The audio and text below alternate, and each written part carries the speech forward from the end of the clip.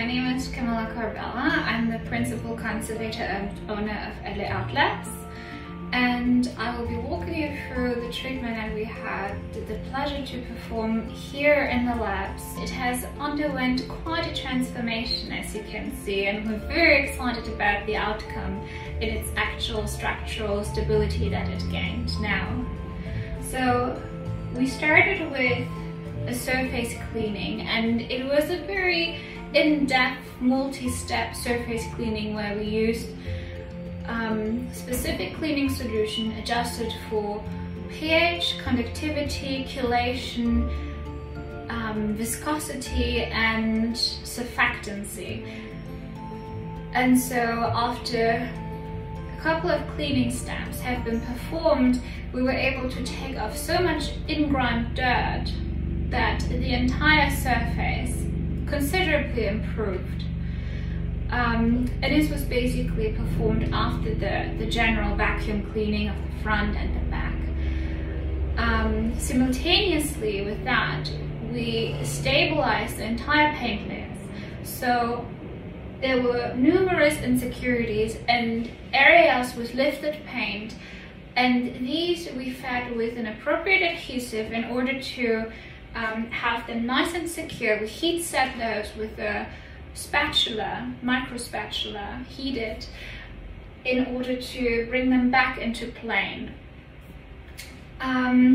So once the entire surface was first cleaned and then simultaneously consolidated, we moved on in order to take care of any type of planar deformations. So some of the patches that were adhered to the back of the painting were responsible for planar deformations within the painting itself, and they were quite disturbing. So we removed the patches, we properly flattened the area with very controlled moisture, heat and weights or magnets. And after that was done, we unstretched the painting entirely and we flattened the overall. So after the painting got planar again, it regained planarity, we were able to modify the structure accordingly in order to better accommodate the painting. And to achieve that, we added strip lining. So the strip lining is a piece of canvas that is adhered to the perimeters of the painting on every side, and the adhesive that is being used is not only conservation grade, but it's so incredibly strong that if 10 people were to stand on a fabric that was joined with the beaver adhesive that we have used, it would not tear apart. So we added these strips, these extended canvas strips, to better pull the painting and secure it onto its original structure. Now, because the structure in itself was already having an awkward shape, but also the picture plane and where the perimeters of the painting perimeters are located, the awkward shape added significantly to the difficulty of realigning it properly, redistributing all the tension on every side, and pulling out less planar distortions that were basically due to the painting haven't been adhered properly to all sides in the past. So eventually we were able to properly redistribute the tension and regain full planarity. So having a planar surface enabled us then to fill all the little losses in the paint layer. So loss compensation was essentially a two-step process, and it started with the filling of losses, and then we went over to basically in-paint the losses. So the in-painting is a visual integration of the picture in itself, and especially in this area of the sky, there were many disturbances from old inpainting that had considerably discolored, and it was just very disturbing and was drawing your eye. Now, we have visually reintegrated this area with like little glazes, a little bit of more opaque areas in order to take the eye away from these disturbances and draw it into the beautiful depth of the landscape as we see it here.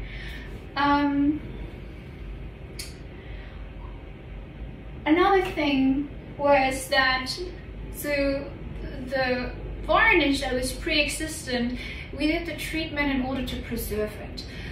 It has a much longer living span, and the varnish removal, generally speaking, is a very invasive treatment. So having not compromised the integrity of the varnish as is a top, we were able to do the visual integration of the picture relatively easily. I mean, it was a lot of work, but it is a little bit more easy. But in order to regain this type of saturation and have a perfect surface, so to speak, we needed to revarnish the surface also. So we used a synthetic resin varnish atop of the old varnish, and this was capable of resaturating the original varnish, giving the paint the depth that it needs, but also protect it better. Now the original, or not original, but older varnish and the added varnish will have still a lifespan of 50 plus years, which is great. So we'll probably not be needing any maintenance cycle that goes a little bit more in depth with the pictorial surface for the next probably 50, 60, 70, 80 years. Dependent on, of course, what type of condition the painting is kept in, because this is crucial in order for the long-term preservation of any type of work. So just a quick note to the frame. So this is the frame, we repurposed it and we retrofitted it. But as you can see, it has now been visually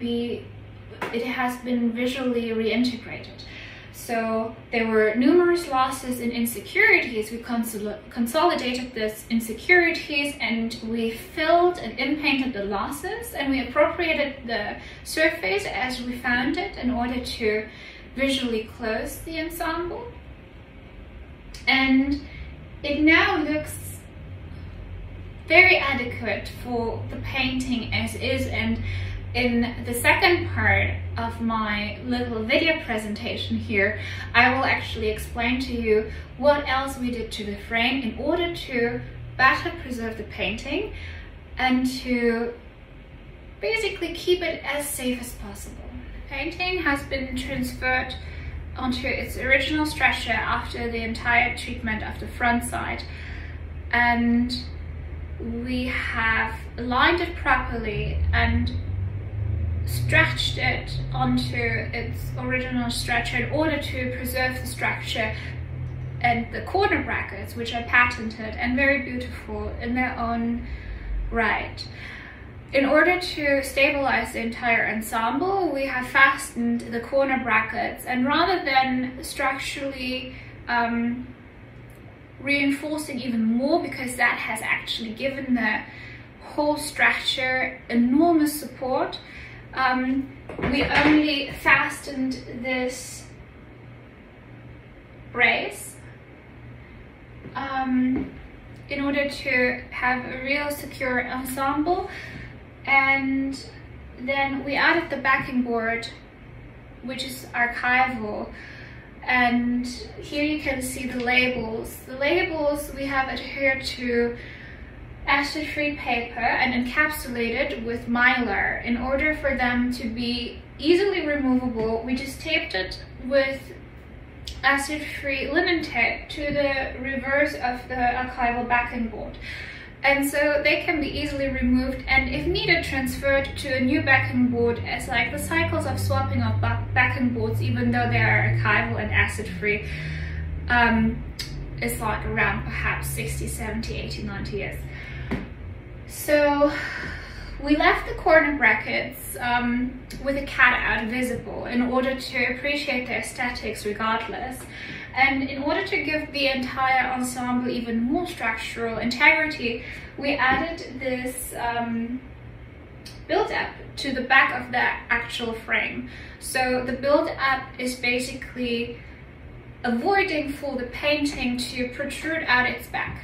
So this added security for the painting and added structural stability will just like keep it really nicely in place, and is very advantageous in order for its long-term preservation. In order to keep the painting in place, we added cleats that just push the painting very gently against the frame rabbet, and the frame rabbet is lined with polyester felt in order to avoid any future abrasion, as has occurred previously, as there was no cushioned rabbet.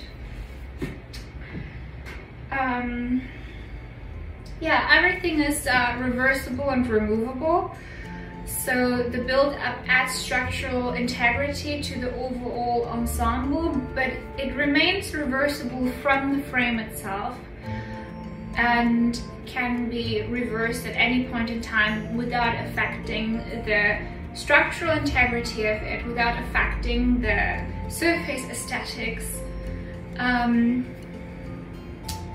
Yeah, and so we come already to the end of my presentation, and I thank you very much for your attention and for giving me the incredible pleasure of working with this wonderful work of art. We've had such a great time here taking care of this phenomenal painting, and I very, very, very much thank you for your trust and for your attention, and I hope to be working with you soon again. Thank you.